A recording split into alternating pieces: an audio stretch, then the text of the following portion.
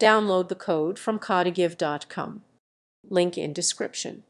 Creating an HTML website using tables involves structuring content in a grid-like format, which can help in organizing information visually. To enhance the aesthetics, a red border can be applied to the table, adding a vibrant contrast that draws attention.